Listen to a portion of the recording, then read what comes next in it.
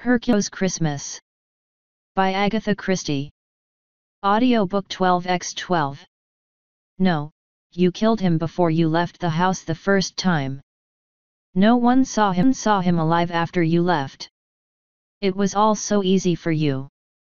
Simeon Lee expected you, yes, but he never sent for you.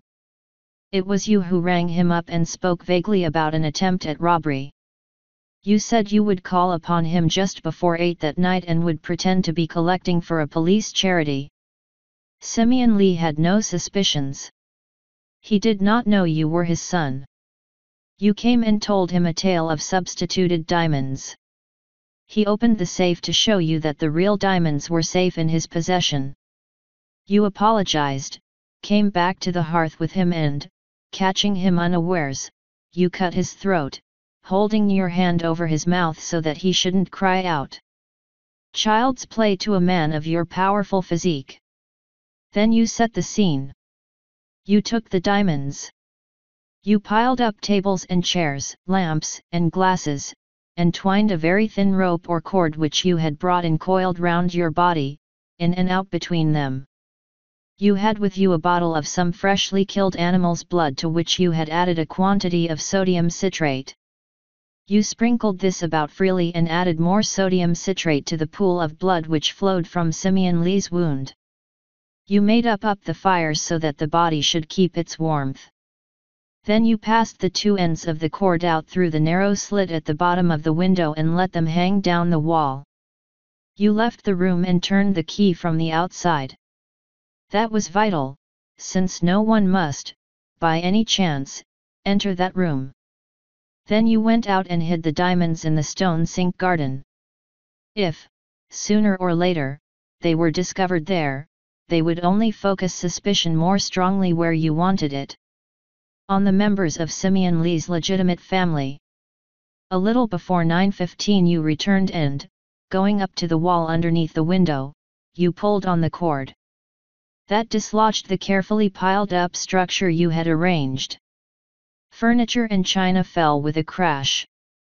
You pulled on one end of the cord and rewound it round your body under your coat and waistcoat. You had one further device. He turned to the others. Do you remember, all of you, how each of you described the dying scream of Mr. Lee in a different way? You, Mr. Lee, described it as the cry of a man in mortal agony. Your wife and David Lee both used the expression, "A soul in hell." Mrs. David Lee, on the contrary, said it was the cry of someone who had no soul.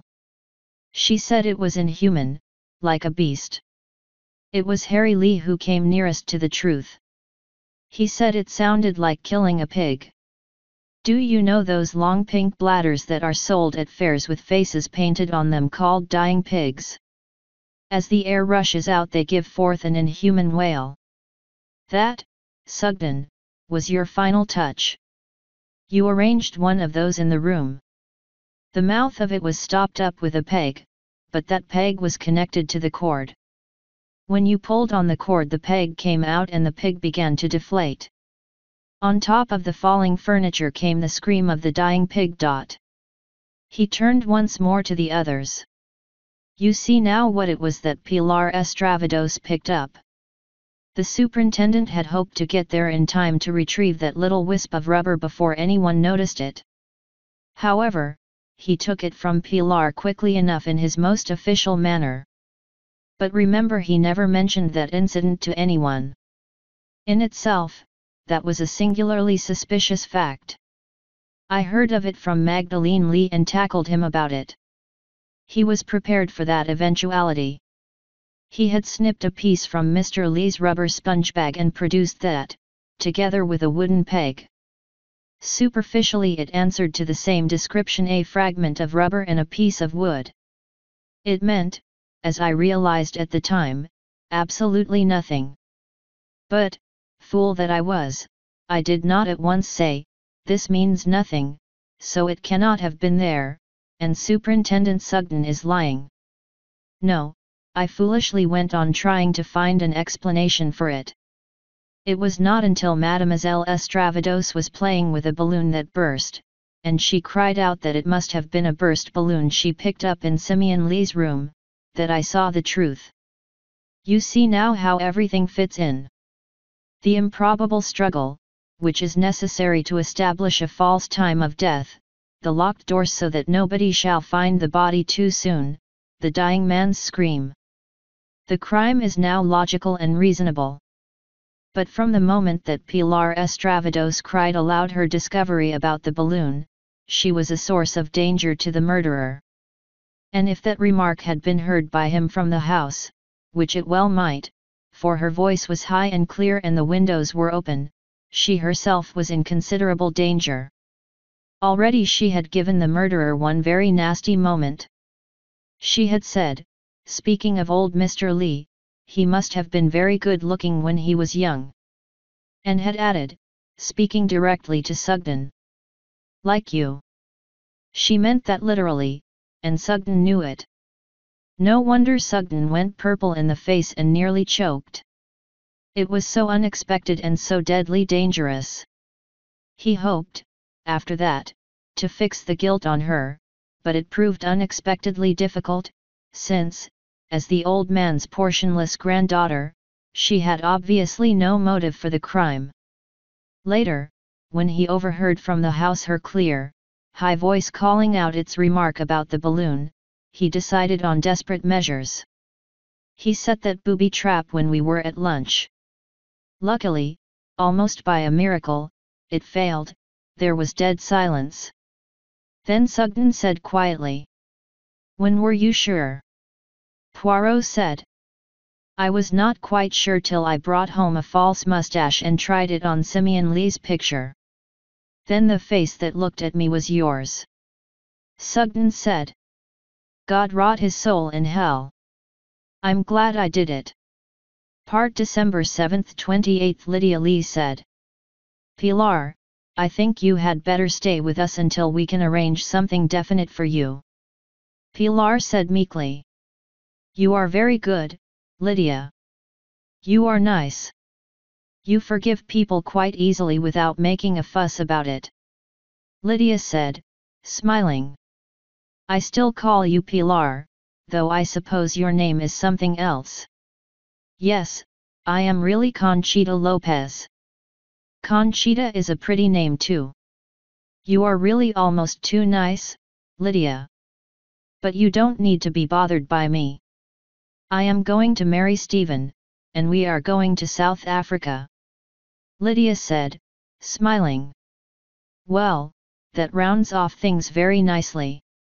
Pilar said timidly, "Since you have been so kind, do you think, Lydia, that one day we might come back and stay with you perhaps for Christmas, and then we could have the crackers and the burning raisins and those shiny things on a tree and the little snowmen?" "Certainly, you shall come and have a real English Christmas. That will be lovely. You see, Lydia, I feel that this year it was not a nice Christmas at all."